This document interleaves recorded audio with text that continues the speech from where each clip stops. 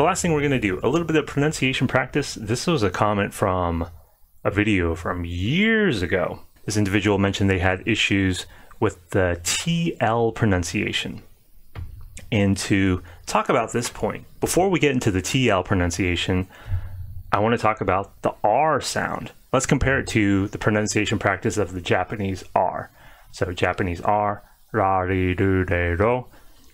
To me, it sounds like a soft D. So I might have butchered that a little bit there. Japanese purists, native speakers, you can feel free to correct me. Da, di, do, de, do. Da, di, do, de, do. It's not a hard R. It's not ra, ri, ru, re, ro. And it's not an L sound. It's not lolly, lule, lo. I know that some Japanese instructors, they'll try to teach the sound like, oh, well, the Japanese R, it's like a blend of R and L. And if that makes sense to you, if you hear it that way, that's great. But to me, it sounds like a soft D. And as I say it, even if it doesn't sound like a soft D, me imagining it sounds like a soft D is what allows me to try to make the sounds da, di, do, de, do. Da, di, do, de, do. So why is that important? Because when I go into this explanation of these TL sounds, I have them grouped because these different groupings affect how the TL sound is when it's blended together. Maybe my explanation will make sense. Maybe it doesn't click with you. Maybe you need to tell yourself something differently in order for you to match the sound. Whatever you have to tell yourself for pronunciation is the most important thing. So we don't have to be on the same page. We don't have to align. But my way of explaining it is how I think you can activate that sound. The most important thing is be selfish. Like whatever advice you have or get, you need to cater it towards you because it's your life. It's your way of speaking and pronouncing things. Let's start with this first category up here, because this is the most segmented, where the TL doesn't blend together and the T sound is actually pretty strong. We have exactly, gently.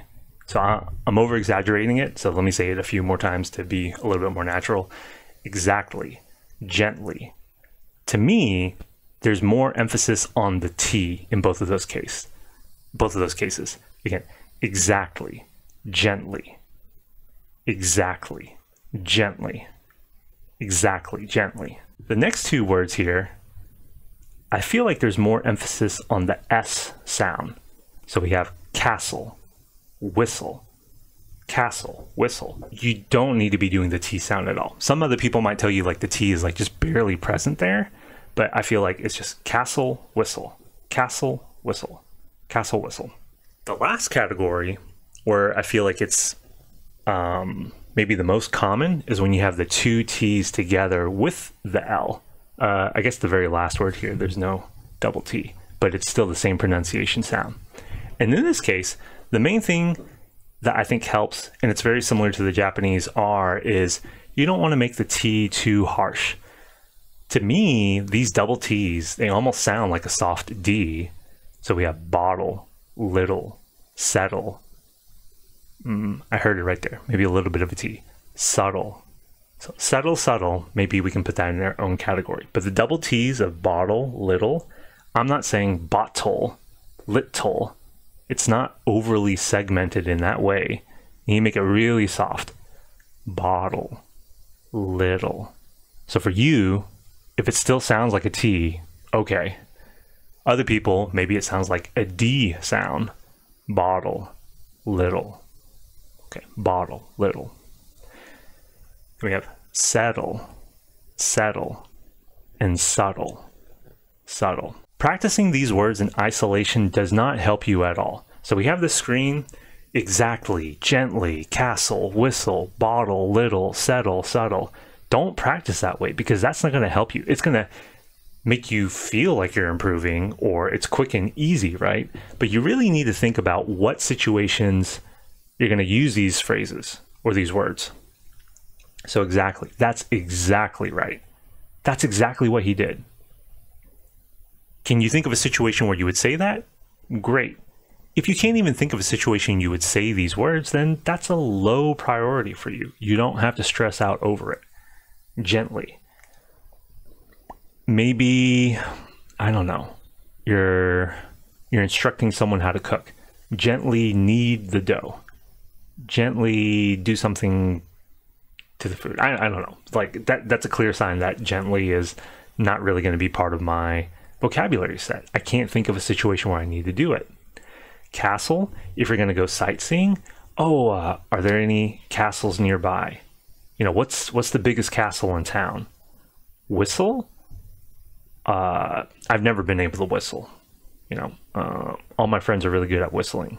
The conversation I had earlier today is some people don't realize that in fall, in autumn, you can still get allergies. And when my nose gets stuffed up, sometimes I have a nose whistle that happens. Okay. If you're not really talking about nose whistles, if you don't care about your ability to whistle, maybe you're not going to use that word. Maybe if there's a car problem that you have, there's like some sort of weird whistling sound, then the word's not even whistle, but whistling. It's like very, very specific and unique. Bottle.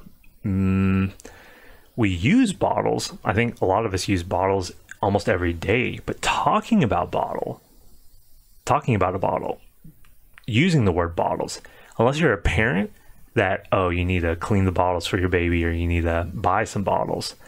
Everyone else, you could easily substitute that word for we need more water, right? Hey, can you pick up some bottles of water? No one's going to be saying that. Hey, can you pick up some more water? We're out. Little. He used to be so little. Or does that hurt? A little bit. When is he going to get here? In a little bit. Okay. Maybe those are some expressions you could use. Settle. Never settle. Maybe that's the catchphrase right there. Always treat yourself, prioritize yourself, never settle for less. And then subtle is like something that's minuscule, right? Like not really obvious. Did you see it? Did you notice it? Oh, it was a little subtle, but I think I got it. Like, see, that's not really lending itself to conversation. So everybody's situation and affinity for these words is going to be different. Maybe you are in a role where you need to use certain words more often. Maybe at your job, you'll have to use certain words more often. Like they're going to be more pertinent to you. Then if it is a word that you have to use, then you just have to put more practice towards it. That's all it means.